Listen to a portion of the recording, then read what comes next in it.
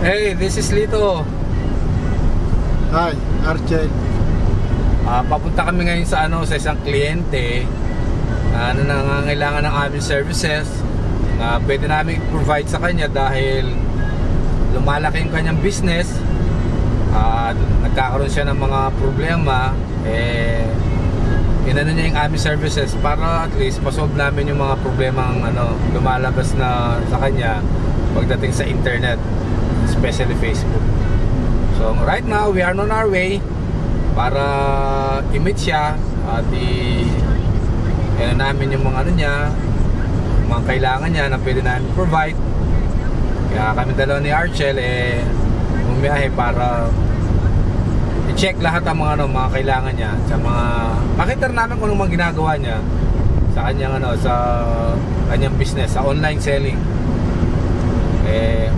Kailangan niya ng website, kaya si Archel ang bahala. Introduce natin sa kanyang website kasi ang website is very critical ngayon, lalo na kay Facebook. Para kay Facebook, isa itong identity or requirements website, saka yung iba pang mga requirements para maging valid or maging legal ka kay Facebook. Kasi karamihan ngayon ng mga Facebook page is hindi sumusunod sa requirements ni Facebook. Basta lang nagtatayo sila ng kanilang business using Facebook page, pero hindi sila nasunod. Kumbaga, halimbawa yung tinatawag na si Facebook, bawat business nangangailangan ng tinatawag na validation. Kailangan mag-submit ka ng mga permit or ng mga requirements na nagpapatunay na legal yung business mo. And isa doon, bukod sa requirements nila, nag-require din sila ng mga location, nag-require din sila contact number, at isa din doon yung website, which is napakahalaga kasi ang website is identity and credibility. Kailangan lalo na ito, kailangan din ito ng mga legal na business. Sa government nga natin required lahat ng mga government offices at lahat na magkaroon ng website. Ganun din sa business, lalo na yung mga bago, yung malalaki. Mahalagang business, mahalagang website kasi ang website is identity at credibility mo online. But yun nga, ang isa rin sa gagawin namin is tutulong din kami para lalong mapaboost, lalong mapalakas, maging popular at maging flexible yung business niya. Kasi ang Facebook naman is ginagamit natin para sa marketing. Wala na yata tayo ngayon nalalaman na kung sino man na hindi gumagamit ng Facebook, kasi lahat may cellphone, lahat may mobile. Buong araw nakatutok sa Facebook, buong araw gumagamit ng ng Messenger. So isa dyan sa yung mga kasama ko, si Lito, expert din sa mga ganyan, sa mga pagpapalakas, pagpapapopular. Meron nga siya mga nagagawang video, nagba-viral. So isa rin sa mga ino-offer namin sa client namin yung yung tinatawag na vlogging marketing. Siguro first time nyo lang maririnig to. Kung meron man, isa kami sa mga magbabanggit yung vlogging marketing. Si vlogging marketing, yung bang to-promote namin yung Facebook o yung business using Facebook or naman social media. So I think sa iba pang info, ito maaari nang ituloy ni Lito yung aming gagawin na services, digital marketing services sa client namin. Mostly kasi ng mga mga businesses, lalo yung mga online seller, they have common problem. Yung sila, nafa-flag down sila ni Facebook. Karamihan sa kanila na nag-online selling, especially nagla-live sila sa Facebook para makabenta ng maraming produkto at kumita ng malaki. Mostly sa kanila na-flag down. The reason why, kasi hindi sila verified. Yun ang yung pinaka-reason nun Hindi sila verified, kaya pag merong mga individuals na nagre-report na nag-spam daw sila, pina-flag down sila ngayon ni Facebook. So yun ang magiging namin, yun ang magiging papel namin. We are providing services para sa mga ganyang negosyo na nag-online selling, para maging sila, ma-verify yung kanilang page. At least makita sila ni Facebook na they are doing business in a legitimate way. So ang gagawin lang namin sa kanila is ipapakita namin sila kay Facebook na legit sila as a business individual, para gamitin mo yung Facebook. Kasi si Facebook kasi pag ganyan hindi wala kang proper or hindi ka verified, siyempre tinitingnan ni Facebook baka illegal ka, di ba? Kaya ngayon, lahat ng mga bagay na pwede namin provide para maging verified yung page mo, yun ang magiging namin ngayon. Mga services na pinaprovide namin sa mga client, sila mahirapan sa kanilang pagninegosyo kasi sipin mo naman, ang laki ng kinikita mo, di ba? Since ang malaki ng kinikita mo, wala, mag-level up ka na rin. Go legal, kumbaga. Lahat gawin nating legal kasi alam naman natin na kung tayo kumikita na malaki, siyempre we have to do our part para naman gawin natin yung part natin para sa sa government natin, whichever, kung Facebook man, kung anong hinihingi niya para ipakita natin na legal tayo, let's do it, di ba? So yun ngayon ang we are trying to solve yung problem ng aming isang client na flag down for so many times yung kanyang page dahil nagla-live siya at flag down siya ni Facebook dahil ang main reason is spamming. Siyempre dahil hindi siya verified yung kanyang yung kanyang page, normal lang na may spam siya dahil may mga individuals na may sarili interest na magre-report na alam mo na para lang tamaan ka ni Facebook. Kaya ngayon, para maging maging smooth yung business niya, kinuha niya yung services namin para at least provide namin lahat ng kailangan niya para maging verified yung kanyang page. So yun, so sa mga client bro, sa mga may business owner ngayon dyan na gumagamit ng Facebook kasi nakakatulong sa kanila, I highly recommend mag-verify kayo, i-check nyo kung tama ba yung mga settings na ginagawa nyo. Kung hindi nyo alam, syempre hindi nyo naman 40 yan, mag-hire kayo ng mga professional, yung mga sanay na, yung mga tinatawag na meron na mga experience. Marami na mga naging client na ganyan. So isa sa services na ino-offer namin yung tinatawag na social media marketing, kasama na yung Facebook, Instagram at YouTube. So makakaasa kayo kung kukuha kayo ng services namin, lalo na kung maayos namin yung service, yung business nyo. Kasi siyempre bilang business owner, wala naman kayong time dyan, then hindi naman kayong technical. So ino-offer namin yung tulong namin sa mga gumagamit ng Facebook, sa mga business owner.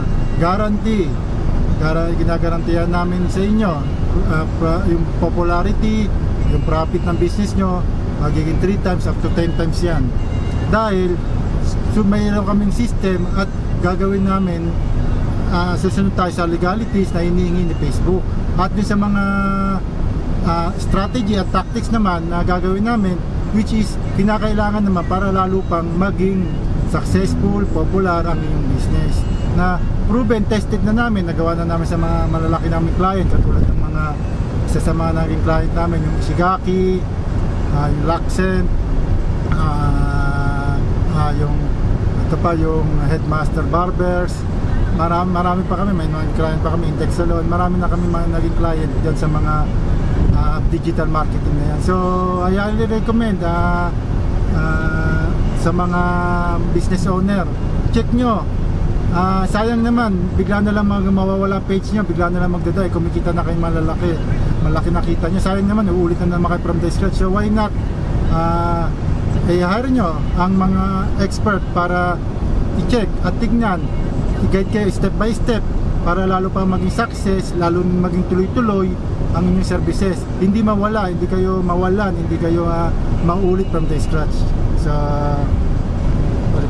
kay dito sa mga gusto mag-inquire, okay, just don't forget to PM us so we can provide yung mga kailangan nyo sa inyong negosyo, just inquire, then we will happy to accommodate you.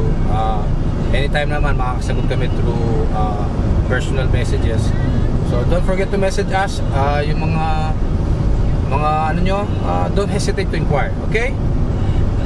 Welcome, nandito tayo ngayon sa isa sa pinakamalakas, pinaka-credible at masarap mamili na Facebook page dito sa Shoes to Love. Ngayon, at ganito karami sapatos nila, nakita nyo, tingnan nyo mabuti. Kakaiba yan, maganda. Mamili na lang kayo ng gusto nyo. Welcome to Shoes to Love! Ang bigat! Ang bigat! 3 minutes Facebook vlogger and watch and learn. Alamin natin, bukod sa pagsusot ng sapatos sa paa, alamin natin kay Patani kung para saan pa ba nagagamit itong mga sapatos. Kasi Patani, tama ba ang sapatos pwede rin gawin natin na parang bra? Yes, Ganun pa. pwede. Tapos ano pa mga palagay mo bukod sa pamamagitan na bukod sa pa nagagamit ng sapatos? Ito, pwede natin gamitin pang toothbrush to. Pag-toothbrush, sure ka dyan.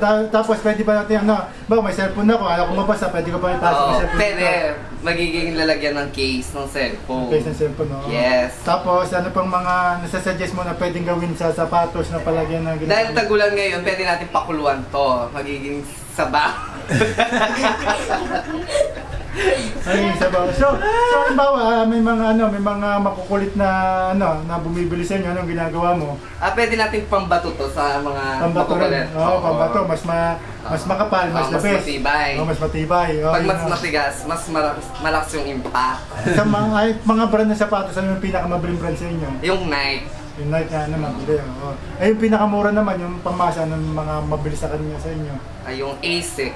A6 o A6. So ikaw, halimbawa, ano madalas mo suot na sapatos? Adidas. At saka Nike. So, bilang nagbebenta online, hindi naman mahirap. Hindi, una, starting mahirap. Starting mahirap. Pag nasanay ka na yan, mas marami nang bumibili. So, mas maganda to kaysa dun sa pumapasok ka ng 8 to 5 o 9 to 5 mo. Mas malaki yung income kaysa sa mag-work ka. Wala ka pang amo. Wala kang amo. So, dito naman, masasaan ng mga piece of advice na magbibigay mo din sa mga gusto magbenta online, katulad mo rin, ano mga sasabi mo? Tiyaga-tiyaga lang. Start sa maliit bago palaki ng palaki. So, ito si Patani. On me, magaling siyang komedyante. Siguro baka nga pag si Vice Ganda nag-graduate na, siya napapalit. So ngayon pa lang, habang tinatawag na possible pa lang siya, tumataya na ako sa kanya, sama na akong shampoo. Kasi para pag sikat na siya, papansinin niya na ako. Gagawin na niya akong ilalay. So Patani, yun na contract natin na. Maraming salamat. Kumuhay kasi yung fans, batiin mo naman sila. Hello! Sige. Yan. Nice. Galing. Ay, ganyan. Tingin ka sa akin. Para nagpa-profile ka. Yan. Pura mo na ba? Sige po, 1, 2, 3, go. Isa pa po, bro. Ayan, meron tayo ditong NBVZ. Ayan, si NBVZ natin is 10 out of 10 condition. Ayan po yung kanyang side details. Ayan ang kanyang front details, other side details, and back. Okay. Si NBVZ po is two-way siya. Pwede siyang gawing slip-on lang. Ayan. Ayan, pwede siyang gawing slip-on. Ang size ni NB is US 9, CM27, Euro 43. Okay, so may gusto. Pag-code na lang ako mga sis ng Mine NB for 1,500. Ayan, Mine NB. Mine NB po sa may gusto. Ayan. Okay, next. Wala po kay NB. Okay, next. Tayo ng Mine 15. Mine 15. Bakit hindi inform na may live pala? Yes, ganun talaga. Kailangan may sorpresa. Diba, Sir Dennis? Ayan. Okay, pa-code ako ng Mine 15 dito. CM26. Okay, ito na si CM26. Hello, sis Smile. Okay. Okay, ayan. Okay, next. Ayan. CM26 Nike. Nike CM26. Ayan. US 8, Euro 42. CM26, Madam, si Nike. And for 1.5. At may shooting. Abangan nyo kami next week. Sa magandang buhay. Ganun. Ano, may pa-video sis. Taray. Yaman ni Batani. Hello mga Cubs! Ang ating guest ngayon si Leng, may-ari ng ng online store, yung kanyang Shoes to Love na ngayon ay fini-feature natin dahil ang ating topic is about how to sell more products using Facebook Live. And sinuwerte kami na siyang nakuha natin at nakita niyo naman, grabe no? Tambak no? Sabihin pag maraming stocks, maraming sales, di ba? So Leng, paano ba ginagawa ang ganitong business? Para malaman ng ating mga kabarangay kung gaano kaganda yung business na to. Sa online kasi, sa online selling, mas malaki kasi yung market natin. So, minsan, sa live selling, naabot natin kahit yung mga OFW sa ibang bansa. So, yung market talaga namin, as of now, sobrang laki na din kasi nakakaabot na kami ng Grabe no? ibang bansa Lugar. sa mga OFW, yes. Yun ang kagandahan mga Cubs. So, nasipin mo, no? Nandito ka lang sa bahay. Nandito lang sa bahay eh. Yes. Pero yung market niya, ang lawak, buong Pilipinas, lumalabas pa ng bansa. Yun ang maganda doon. Hindi mo na kailangan ng physical store sa labas. Ito lang. Pwede na, di ba? Siguro nakita niyo man paano yung setup kanina, di ba?